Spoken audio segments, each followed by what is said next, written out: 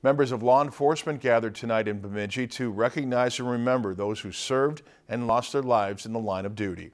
Positioned in the shadow of the Beltrami County Courthouse, community members and residents gathered for the Peace Officers Memorial Service. This is the 19th year the ceremony has been held in Bemidji.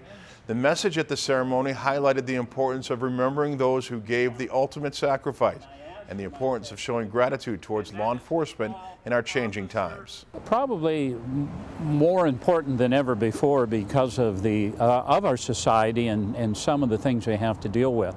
And of course, whether you're military or law enforcement, we want to honor them, and they like to be remembered, and they give an ultimate sacrifice, and so very, very important to remember that.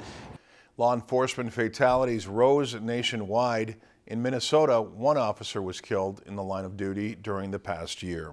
If you enjoyed this segment of Lakeland News, please consider making a tax-deductible contribution to Lakeland PBS.